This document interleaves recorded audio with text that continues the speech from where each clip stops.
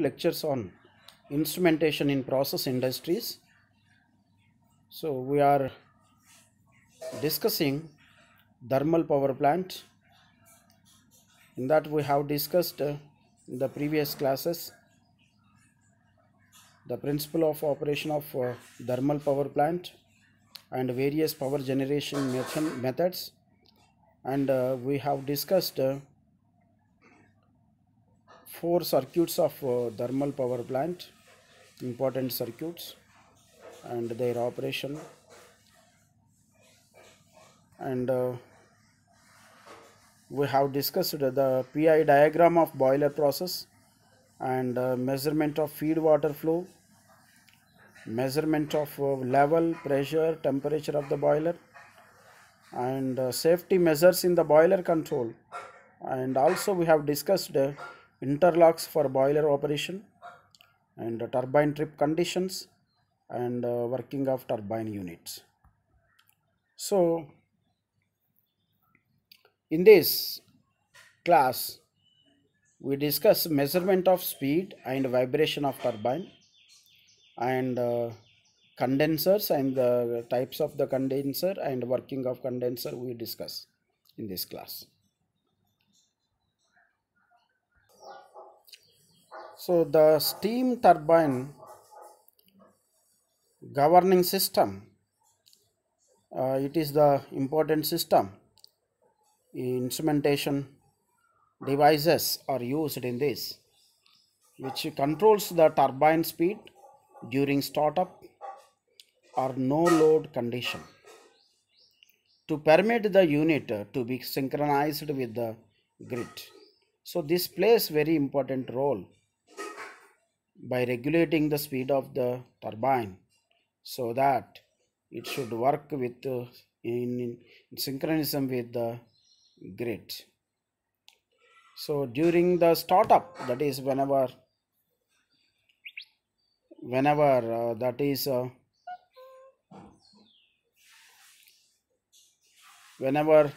during the startup or no load condition, this governing system regulates the speed of the turbine. So it controls the turbine load when running in parallel with the grid generating sets. So all protective functions to ensure the safe operation of the unit. So there are 2 methods of governing system: nozzle governing and throttle governing. So in this, the mass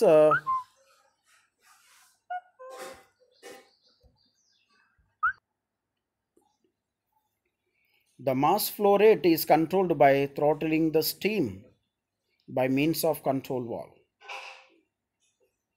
That means that we have seen in the previous class, the throttle pressure is measured so that the mass flow rate, that is the ratio of the fuel and air, is controlled appropriately to regulate the speed of the turbine and to regulate the steam pressure, and finally by regulating the turbine speed.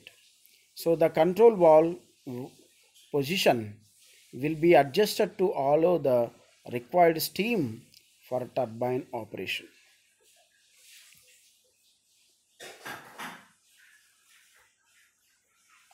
So here the speed of the turbine can be measured with a photoelectric type of tachometer. Observe here, the number of pulses generated depends upon the following factors: the number of holes in the disc and the shaft speed. The turbine shaft speed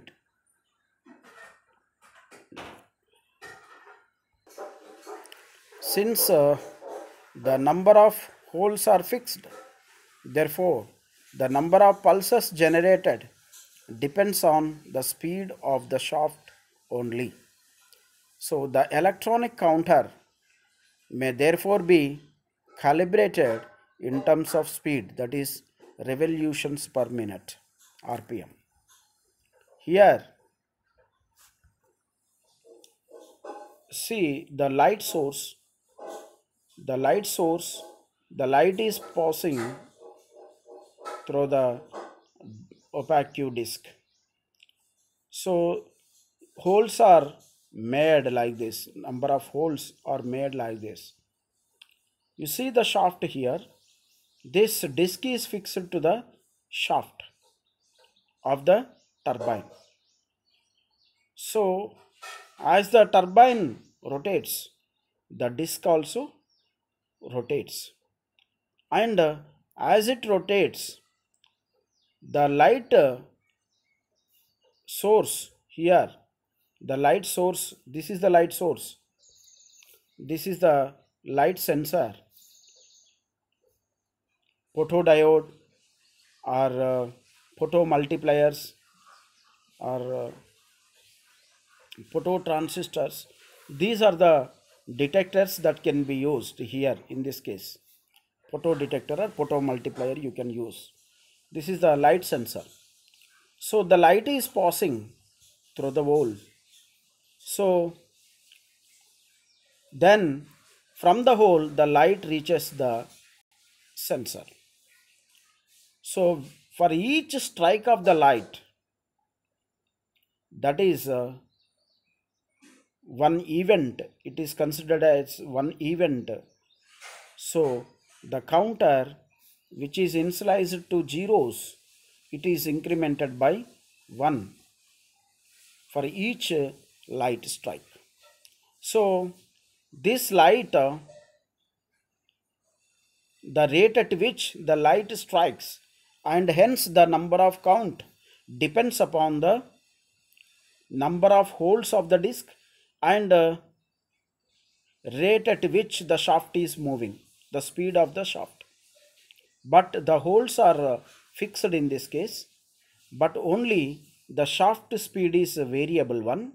Hence the speed can be evaluated like this by this equation,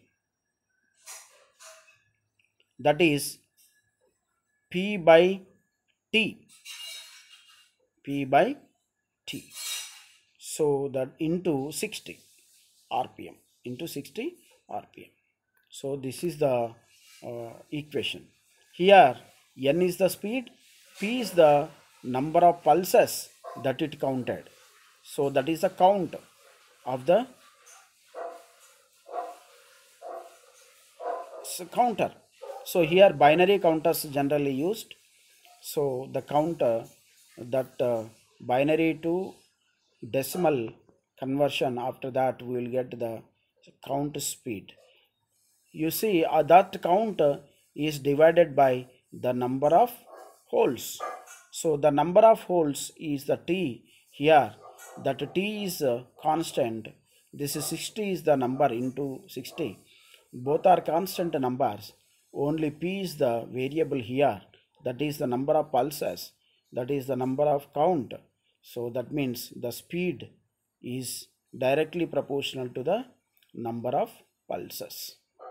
Hence, the number of pulses represents the speed of the turbine. So, this is the photoelectric tachometer that is generally used for the measurement of turbine speed. You see the diagram here. This is the governing system. This is the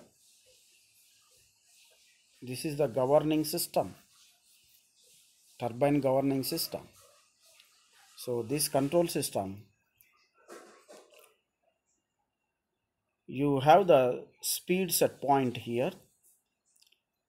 This is the speed set point, and this is the speed set point, and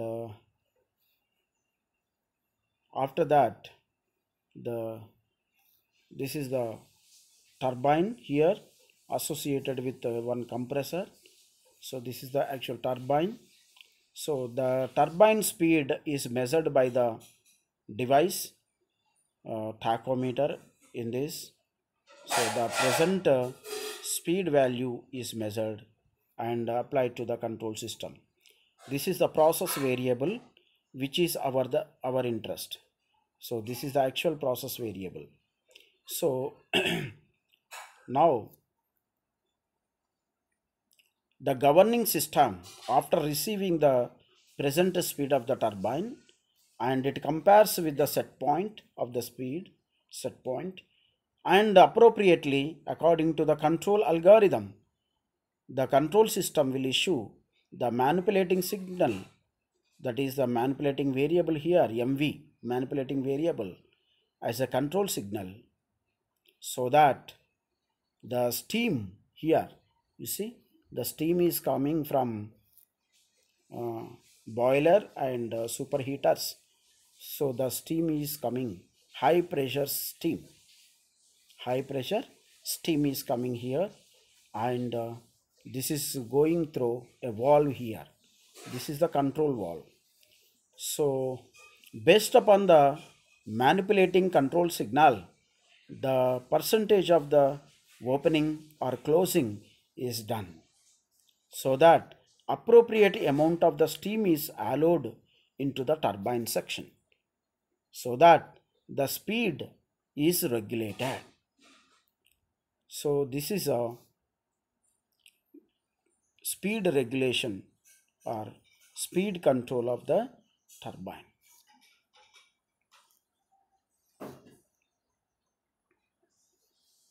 So here actually the boiler section will be available here. So from the boiler, after superheater, generally in the path superheater is there, and not only superheaters, uh, for steam temperature regulation also will be done in this section, and with the help of attemperators, here in this path a temperature is also available to regulate the temperature of the steam. And after that, this high pressure steam, and not only that, the steam pressure also will be controlled, so that after that, that pressure, that steam is coming through a valve, main valve, governor valve, you can call it as governor valves, and it is coming to the turbine section, and based upon the uh, here manipulating control signal, the valve correspondingly in proportion to that it is open or close. Generally, mainly the tachometer is fixed to the shaft here, the turbine shaft. To this turbine shaft, the tachometer is fixed, and it is comprised of light source and disc, and which is having holes in that, and one photomultiplier is also available, and with that the speed is converted into light signal, and that light is converted into electrical signal. So that electrical signal is the speed signal, which is treated as the process variable, and it is given to the electronic governing control system, turbine governing control system.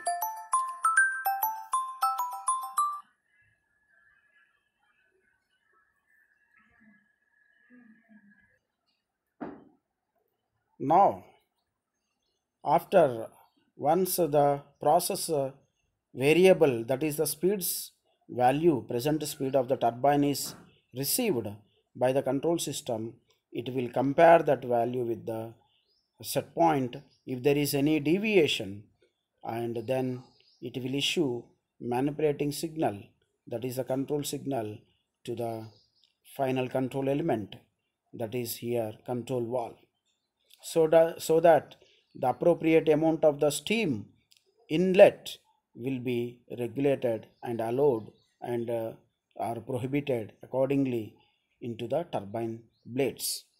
So this is a speed governing system.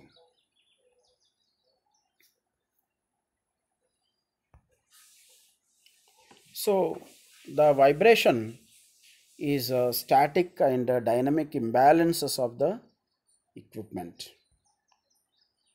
So this is the vibration measurement. So in the vibration measurement, that is it will be static type or dynamic type. So vibration is the oscillation or moving back and forth of an object. So the word vibrations, consciously or unconsciously, use it as a measure of how well things are running in a process plant. So here there are two parameters of our interest in this case while measuring vibration measurement. Here the amplitude and frequency are the common characteristics of importance for measurement of the vibration. When we deal with several vibration pairs, will come becomes important, because so the third parameter is the phase, that also will be considered in some cases.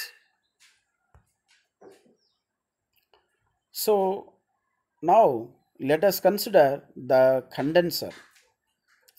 The steam condenser is a mechanical device which converts the low pressure exhaust steam from the turbine into water.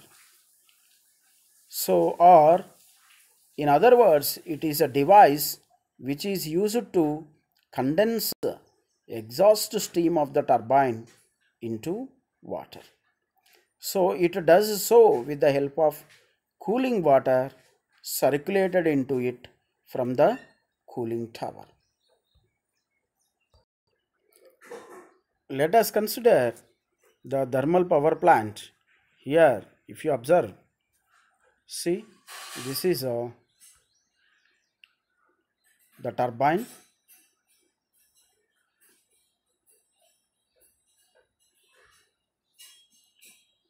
So this is the turbine here, turbine section, and you have,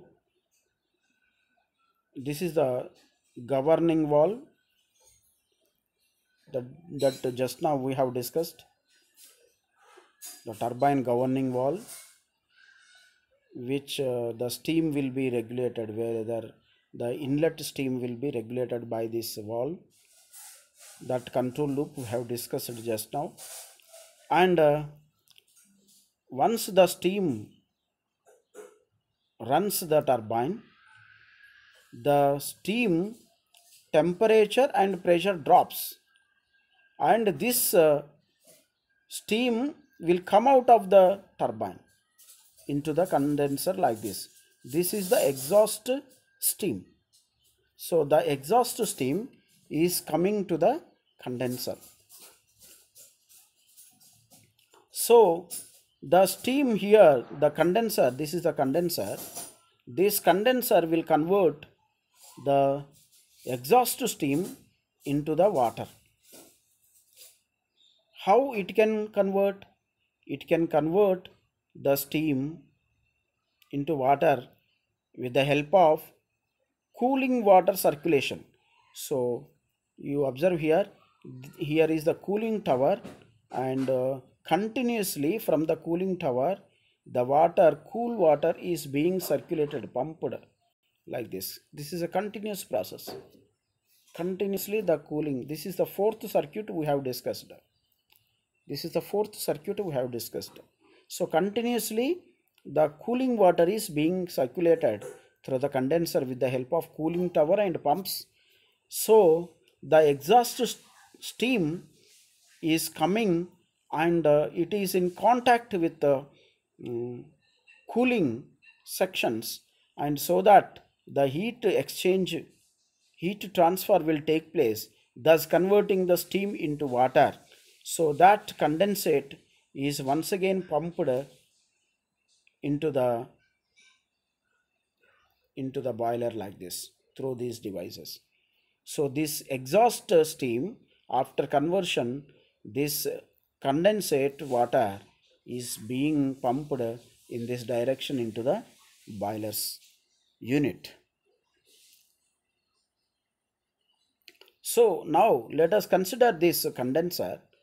Let us how does it work? How does it what are the uh, controlling sections? So let us consider this point, this loop, and how it converts. Let us continue.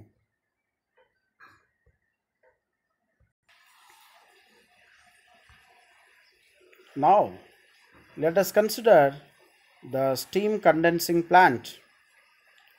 Here, if you observe here, the parts, let us observe. This is the boiler.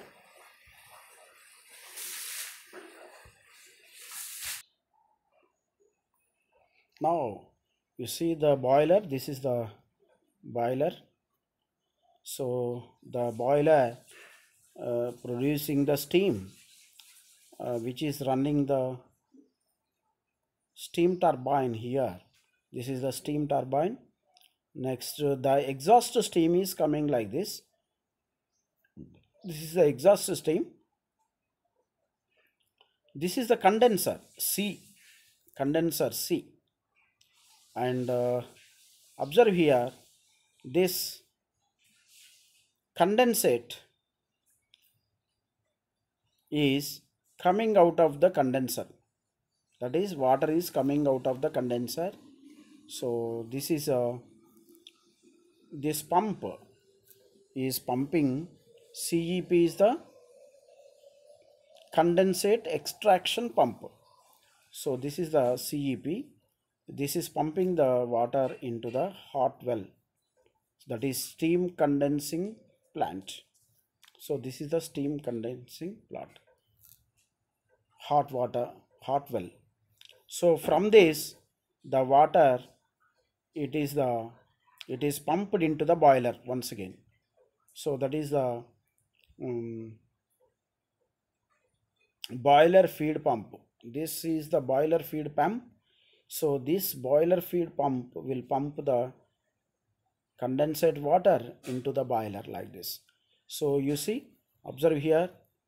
So the steam is coming here into the turbine, from the turbine condenser, and from the condenser water, the water is pumped like this into the boiler like this. This is the loop. This is the loop. So this is this condensate operation, conversion operation is possible with the only this loop. So cooling tower loop. So the cooling water is being circulated through condenser like this. This is the cooling tower. This is the cooling tower. Now the water is pumped through, with the help of this pump, it is pumped into the condenser like this. That is condenser cooling water pump. This pump is called condenser cooling water pump. So this will pump the cooling water into the condenser, and from that the heat exchange will take place, and that water comes into the cooling tower, so that once again it is cooled down and being. So initially the water may be taken from, makeup water may be taken from river like this into the condenser. That is the initial startup water. So after that this is a cooling tower will be used continuously. This job will be done by the cooling tower. This process goes on. So the conversion of steam into water is done with the help of cooling tower water circuit. Here another point we have to discuss, that is this pump is the this pump is the air extraction pump. So the air is extracted from the condenser. So it will be like this, done like this. So now with this, the working and the importance of steam, steam condenser is discussed. So the steam condenser receives the exhaust steam from one end and comes in contact with the cooling water circulated within it from the cooling tower. As the low pressure steam comes in contact with the cooling water, it condenses and converts into water. So that is the heat exchange will take place. It is connected to the air extraction pump and condensate extraction pump. So the air will be extracted from the condenser and the condensate will be extracted into the hot well. So after the condensation of the steam, the condensate is pumped to the hot well with the help of condensate extraction pump. The air extraction pump extracts the air from the condenser and creates the vacuum inside it. The vacuum created helps in the circulation of cooling water and flow of condensate downward. So that is the purpose of these two pumps. Let us consider the steam condenser types. There are two types we have, that is jet condenser and surface condenser. Jet condenser are also called as mixing type condenser and the surface condenser are called as non-mixing type condenser. So this is a jet condenser type. In this there are two varieties, parallel flow type and counter flow type jet condenser. So two diagrams are shown here. So this is a parallel flow jet condenser and this is the counter flow jet condenser.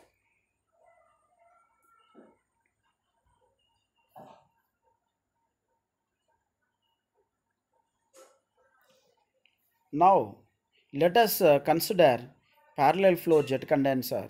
In this, exhaust steam is coming to the condenser and we have the chamber is like this. Perforated trays are available inside. So the chamber shell is having such type of trays so that the steam gradually flows down. Now finally, because of this, observe here, the cooling water is being circulated through trays like this. So this is the cooling water from the cooling tower. So the cooling water is coming like this. This is perforated trays. Through this trays the cooling water is being run. And because of this heat exchange take place and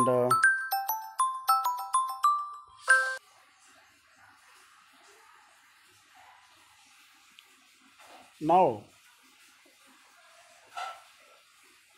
at the bottom we have the condensate water and that condensate water is pumped into the hot well with the help of condensate extraction pump. So this is the condensate extraction pump, so which is pumping the water from condenser into the hot well. From the hot well the water goes to pump to the boiler like this. And observe here, if there is any overflow occurs, that can be pumped into the cooling pond. So that is also, that provision is also there.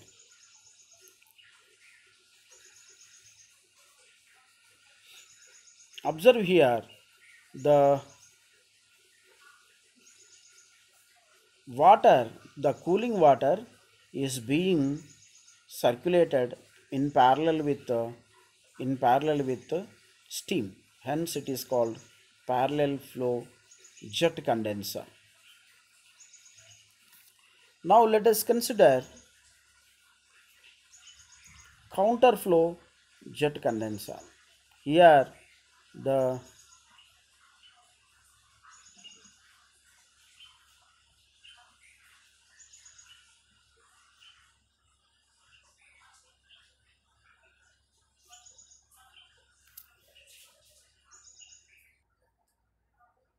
observe here, the exhaust steam is coming like this. So this is the exhaust steam coming into the condenser. So this is the condenser section here. Into the condenser, the exhaust steam is coming like this, and it is directed upwards like this. The steam is directed upwards like this. So we have the perforated trays which will sprinkle cool water here. Then what happens is, the water, cooling water is counterflowing, that is opposite, that is perpendicular to each other. Steam and cooling water movement is in counterflow 90 degrees. So finally here we have the condensate extraction pump here. This will extract the condensate water and pump it into the hot well. From the hot well, this water is pumped into the boiler section. And there is a air extraction pump here, air extraction pump on the top, and that will make vacuum creation, so that the exhaust steam runs upward, and that counterflow cooling water makes it to condensate. So here this is the cooling tower, this is the cooling tower, and the cooling water is being circulated like this.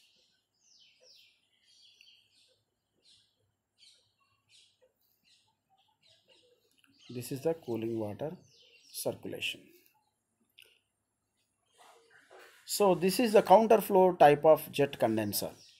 So this is the parallel flow, that means exhaust steam and cooling water both are running in parallel, but here in opposite direction.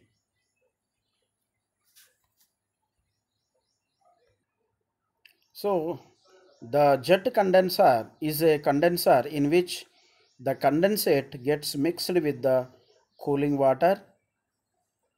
That's why it is also called as mixing type condenser. So this type of condenser is used sometimes because it lost some of the condensate and requires high power for the pump during the process of condensation.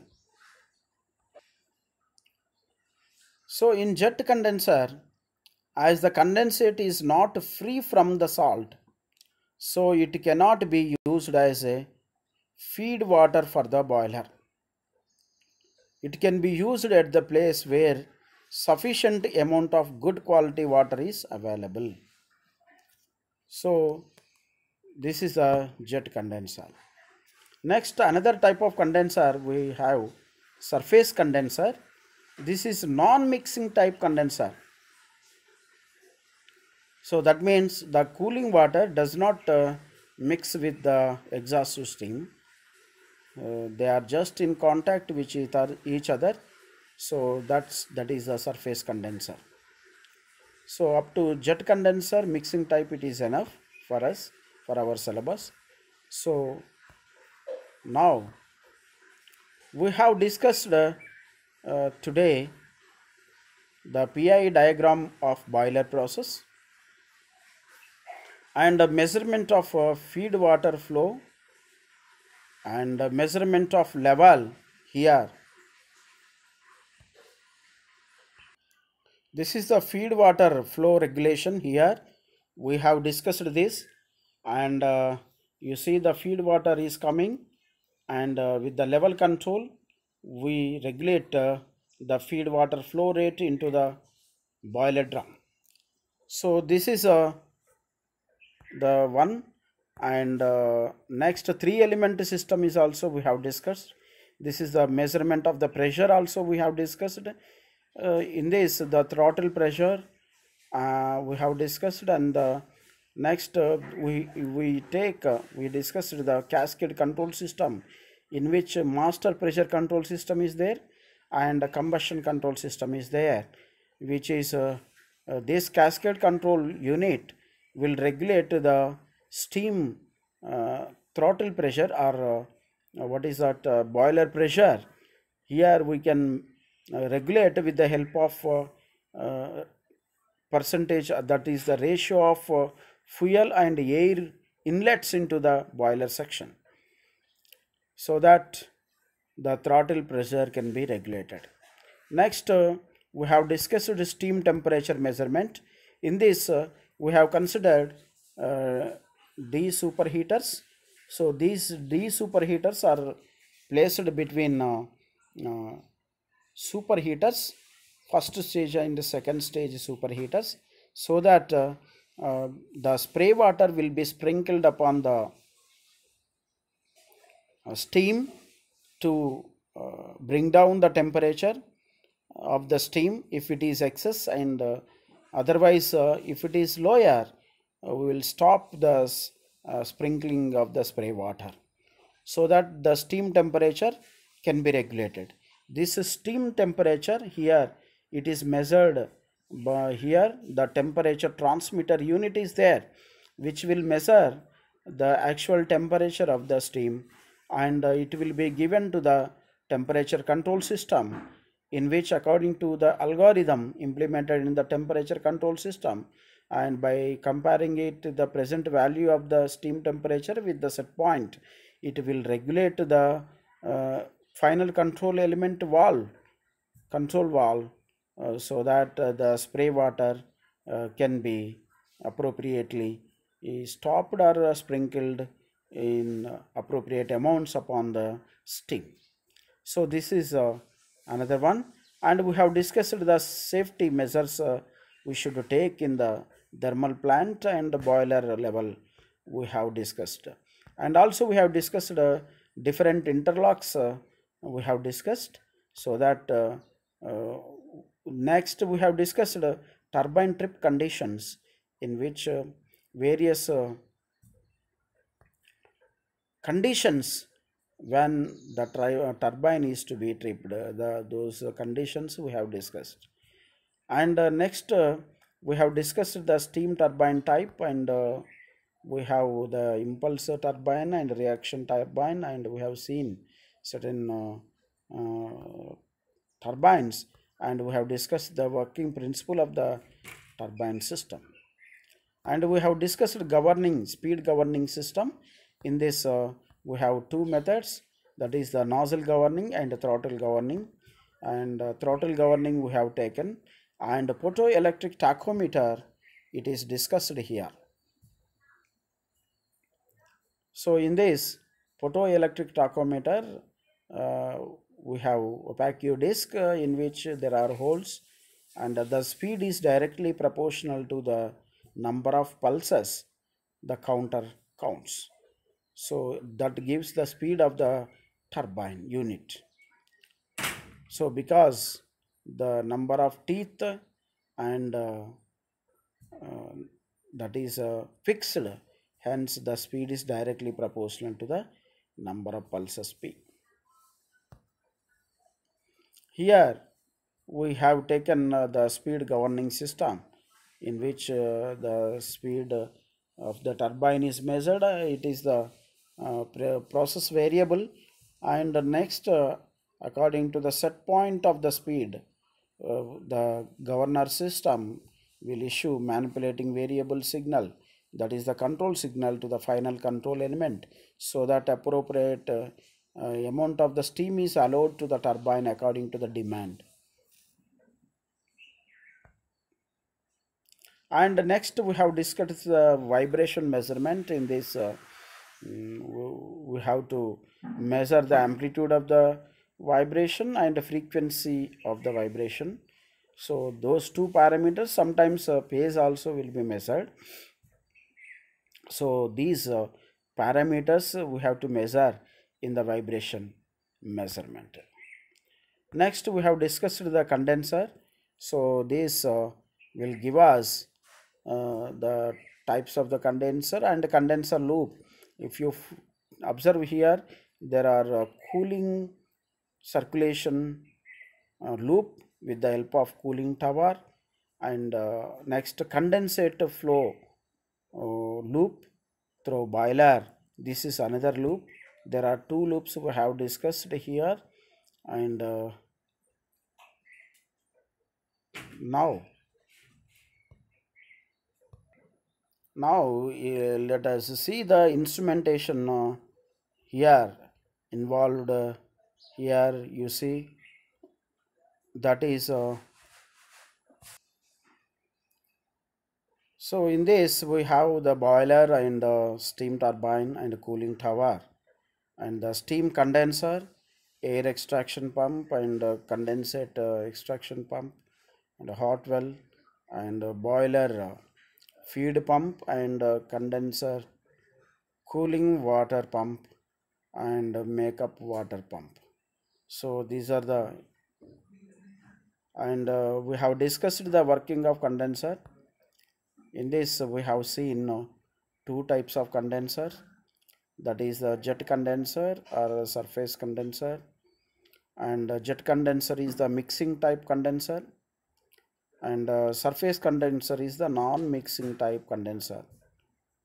Observe here, in these two condensers, mixing type, both are mixing type, that is a parallel flow and counter flow jet condenser.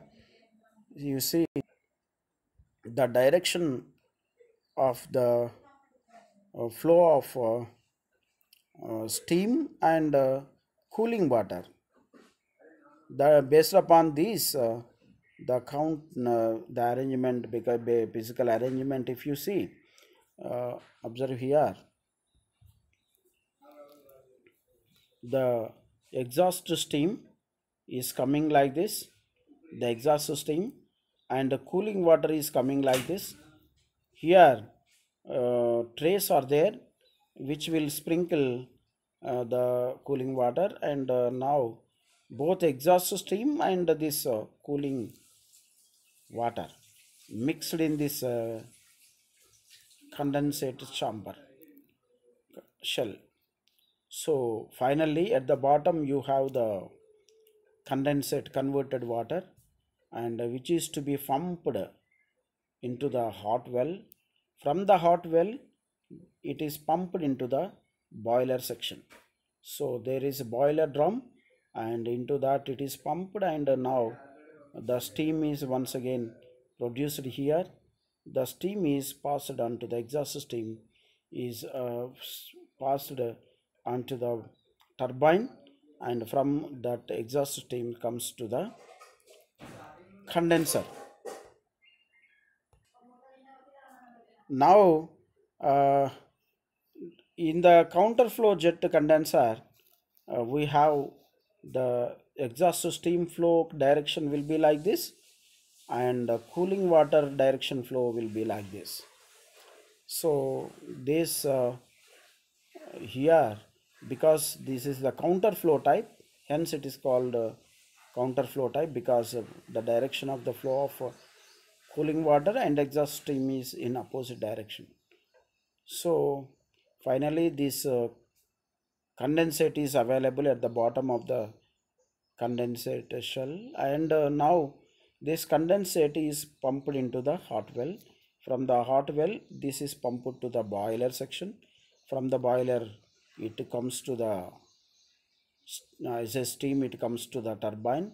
From the turbine, exhaust stream comes to the condenser, like this. So this is a continuous process.